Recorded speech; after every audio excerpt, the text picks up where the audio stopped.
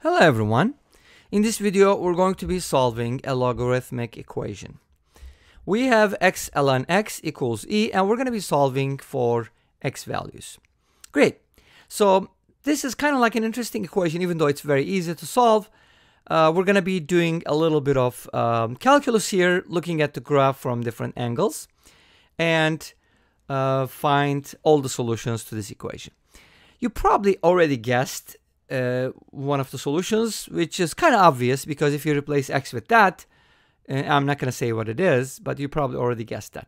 Anyways, so let's go ahead and do a little bit of manipulation on this one.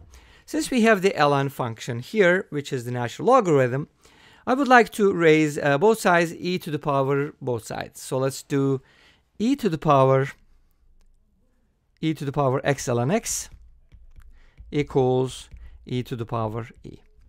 Awesome. And e is Euler's number, which is about 2.7. And Euler is a great mathematician, so needless to say, obviously he's done a lot of great things.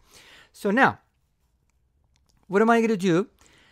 We know that e to the power ln something is that thing. So like if you have e to the power ln y, it can be written as y. You know that y needs to be greater than 0 in order for this to be defined. In our case, x needs to be positive. Okay, so but before we do that, we don't have e to the power ln something, we have an x here. So how do you eliminate or get rid of that problem? You can move the x.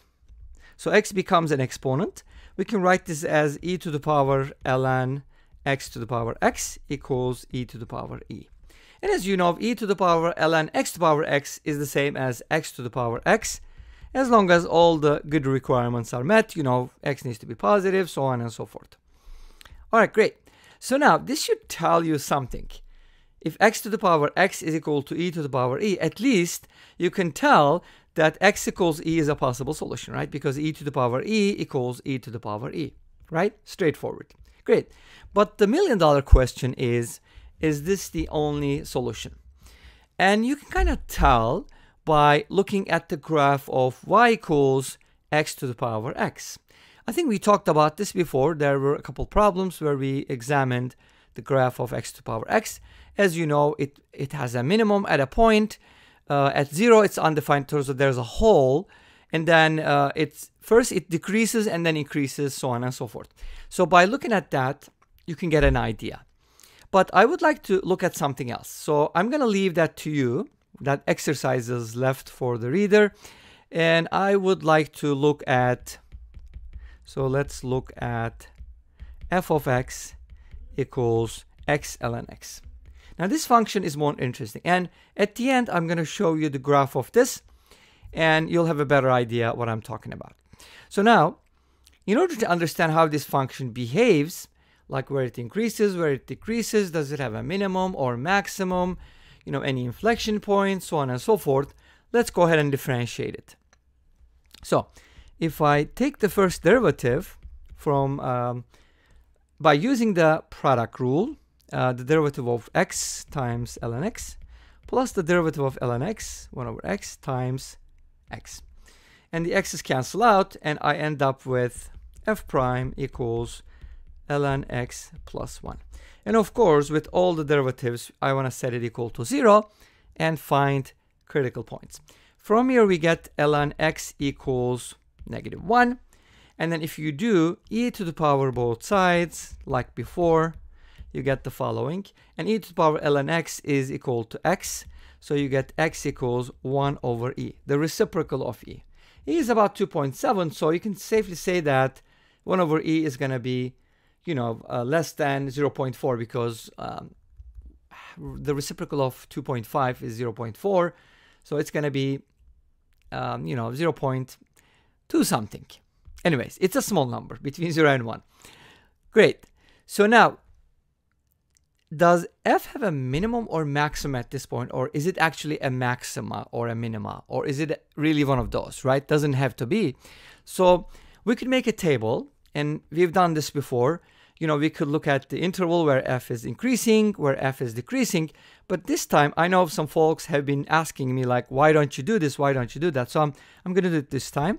I'll use the second derivative test. Okay, great. So the second derivative is the derivative of the first derivative. And if you differentiate this ln x plus 1, you're going to get 1 over x, because the derivative of 1 is 0. 1 is a constant. And it's a very simple derivative, right? Now, I don't want to set it equal to 0 because 1 over x can never be 0. But rather, I want to evaluate this at my critical point. So, what is the second derivative at 1 over e? And you can safely say that 1 over e is just going to be e. Notice that the second derivative is positive at 1 over e.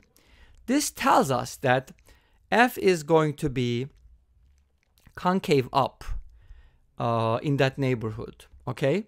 So since f is going to be concave up, and it's basically always going to be concave up, because remember, our function is only defined for positive x values. I think I said that, but I don't think I've written it.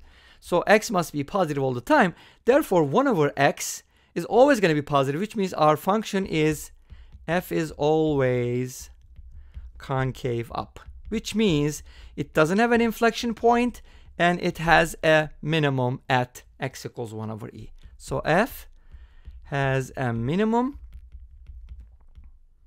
at x equals 1 over e. Awesome. Like I said earlier, I'm going to show you the graph at the end. Now, let's go ahead and take a look at the intervals where f is positive or negative. And you can also look at it where does f increase and where does f increase. But let's go ahead and see where the function is positive and negative first. So we said that x must be positive.